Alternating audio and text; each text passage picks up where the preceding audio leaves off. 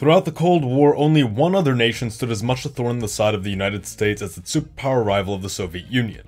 That nation was the small island state of communist Cuba. Of all the countries to fall under communist influence, Cuba was in the most strategically compromising location for the United States, right on its doorstep. But it makes you wonder, why didn't the US ever launch a serious military campaign to bring Cuba back in line? After all, when the threat of communism came to Korea, the US responded with military action. When the threat of communism came to Vietnam, the US responded with military action. But when communism came to Cuba, an island just over 100 miles off the coast of Florida, the US just sort of allowed it to happen, and after only a single attempt, seemingly gave up. Since the island's liberation from Spanish rule in 1898, Cuba had remained well within the American sphere of influence, to the point of being essentially a protectorate of the US. That influence would wane during the 1930s as the US was forced to deal with the domestic effects of the Great Depression, while simultaneously a coup within Cuba installed a more independently minded government, albeit one still cooperative with the US. This government, however, would gradually fall deeper under the influence of Colonel Fulgencio Batista, a politically malleable figure whose actions often proved more self-serving than good-intentioned. While Batista had originally continued the reforms of his political coalition, it soon became clear that his agenda had not been for a freer or more prosperous Cuba, but rather greater wealth and power for himself. After years as a shadow president operating behind the scenes, he would ultimately seize power and transform Cuba into a deeply corrupt, abusive, and mismanaged state. For the United States, this had been the outcome that they had historically intervened within Cuba and other Latin American countries to prevent. However, Batista's willingness to sell out his nation for a preferential partnership ultimately earned him just enough support from American companies and financiers to keep him in power. While some Americans were appeased with this outcome and came to see Batista as a friend at best and a necessary evil at worst, most Cubans were not satisfied with the state of things and in fact grew even more resentful as a consequence of this betrayal by Batista, leading to the emergence of a militant insurgency. Eventually, Batista grew so unpopular for his corruption, poor statesmanship, and brutality toward Cuba's citizenry that the US officially ceased its support for him, encouraged him to step down, and ultimately granted recognition to the newly formed government of Fidel Castro, not realizing Castro carried deeply anti-American sentiments and was becoming increasingly sympathetic to communist ideals. The breaking point came with the warming of Cuban relations with the Soviet Union and the nationalization of American-owned industries within Cuba. Then President Dwight Eisenhower felt that enough was enough and prepared an operation to remove Castro from power. What was initially a mere plot to support a local insurgency against Castro's forces grew into a full amphibious landing operation that was meant to see direct US organization and support on land, sea, and air. But this was all intended to be achieved under the guise of a naturally occurring uprising. This desire to cloak America's role in the operation would ultimately lead the landing to change locations from the strategically valuable municipality of Trinidad to the more difficult to traverse Bay of Pigs. Further, air support would later be pulled out of fear that American involvement would be discovered. Worst of all, despite the means to overwhelm the island with the full local strength of the American armed forces, the US strictly limited itself to an invasion force comprised primarily of Cuban exiles, numbering just over 1,000. The need to mask the operation is understandable, especially given the fact that the Soviet Union had threatened nuclear retaliation if Cuba was directly invaded by the US, but realistically such an action in response to an island well within the US's sphere of influence is unlikely, and this was most probably just a bluff. What this invasion ultimately amounted to was a half-hearted, mismanaged effort that the US still received blame for, and which made then-President Kennedy appear weak, while emboldening the Soviets to take advantage of this new asset behind enemy lines. Shortly thereafter, the Cubans, feeling that the threat of American domination grew stronger by the day, deepened their partnership with the Soviet Union and arranged for the stationing of Soviet nuclear missiles within Cuba, something which would ultimately result in the Cuban Missile Crisis, bringing the world closer to the threat of nuclear annihilation than anything prior. Of course, the crisis would be diffused, but communist Cuba would persist, and prove to be a constant pain and liability for the United States for the remainder of the Cold War. But what if that changed? What if in an alternate timeline, the Bay of Pigs invasion succeeded? Now, there are multiple ways to go about achieving this outcome, but also multiple complications that need to be taken into account. Immediately, we might consider a Bay of Pigs invasion that doesn't involve the Bay of Pigs at all, but rather the original landing site of Trinidad. Trinidad was in a strategic position that was easily defendable, had multiple avenues of escape in a worst-case scenario, and was in close proximity to already existing anti-Castro insurgents who could be reinforced and emboldened by the invasion. The key issue with Trinidad is that without a large enough airstrip to receive the bomber planes involved in the operation, these bombers would need to return to American-held bases, making US involvement obvious. Regardless of the location, if we assume President Kennedy had continued to provide air support to the invasion force, the odds would have shifted significantly against Castro's men. Both of these propositions demand the US take an overt position of intervention within Cuba despite threats by the Soviet Union, which very well may not have had any real weight, especially when we consider the later Cuban Missile Crisis and an evident mutual reluctance to initiate nuclear war. The problem then is that masking American involvement was not only meant to prevent unwanted international reactions, but also to inspire native Cubans to willingly turn against Castro's government and back what was meant to be a seemingly organic rebel movement. And the issue with that is that Castro at this point had managed to win over a fair deal of the Cuban population, most predominantly its lower class of workers and a great deal of students, though that didn't stop Castro from arresting over 50,000 individuals for alleged counter-revolutionary sympathies just prior to the Bay of Pigs invasion. In the eyes of many, Castro was a strong man like Batista, but one who actually seemed to care about the common Cuban's plight, and while conditions in Cuba would grow worse over the years, Castro's first years in power would be marked by a noticeable improvement in the standards of living when compared to the Batista regime. With that being said, it would have taken serious propagandizing to turn the majority of Cuba against Castro in those early days, though alternatively, if Castro were killed, then loyalty to the government might falter. Cuban interests of the day were not dominantly socialistic, but rather nationalistic. There was a growing desire for independence from American influence, which, because of Batista, came to be associated with corruption and exploitation.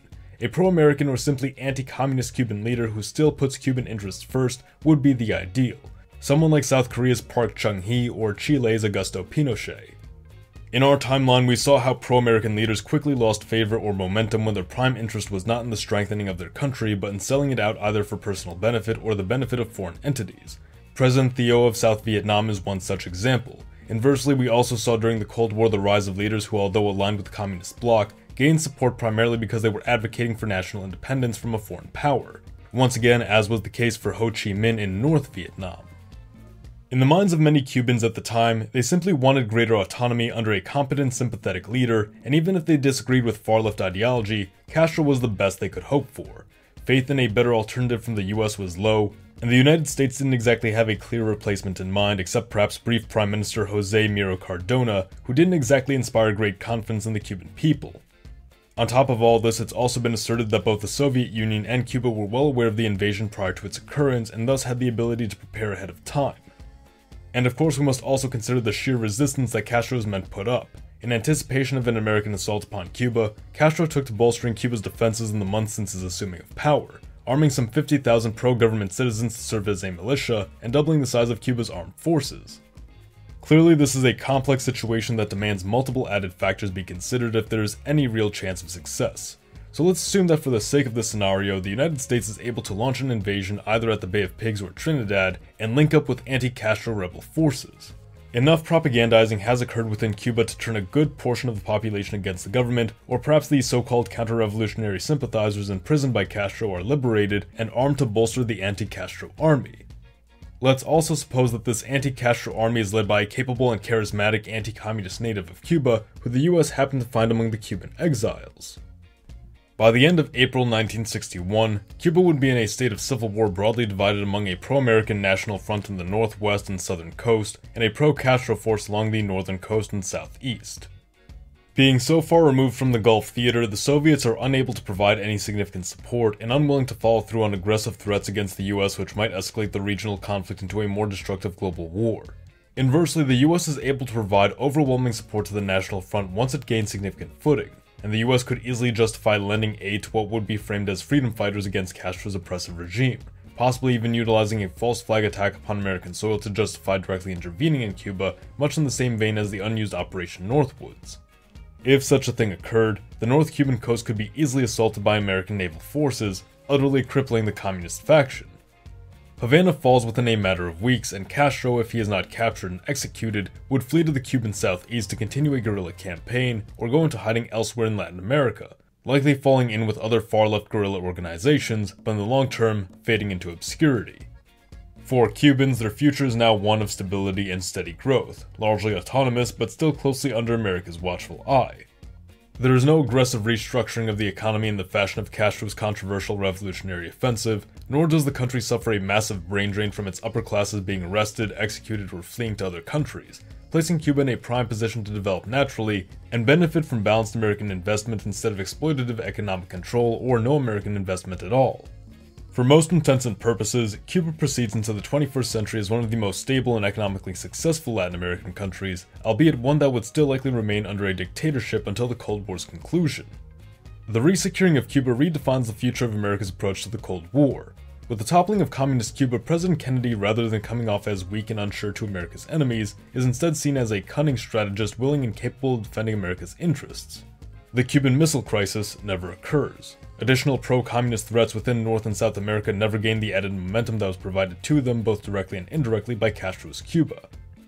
Without the insecurity of a Soviet asset deep within the American sphere of influence, on top of a growing list of seemingly strategic failures, the US is never forced to draw its infamous line in the sand in regards to Vietnam, asserting that it would not fall to communism, and thus the escalation of the Vietnam War which occurred in our world doesn't happen.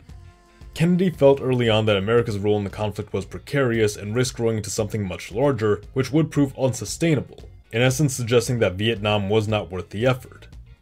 Without the need to restore America's credibility through the holding of Vietnam, the region gradually falls to the sidelines of American interests, while attention instead turns to South America and Africa, the latter of which experienced significant decolonization during and in the lead-up to Kennedy's presidency, and now saw Soviet meddling in an attempt to sway the continent over to their side. In our timeline, both Latin America and Africa were prime targets for Cuban intervention in line with Castro's vision of an anti-colonial global revolution. Under Castro, Cuba provided funding, military support, and organizational communications infrastructure for socialist governments and movements across the American and African continents, all with the intention of overwhelming and exhausting the United States, leaving it unable to effectively fight the Cold War. In Castro's own words, creating dozens of Vietnams.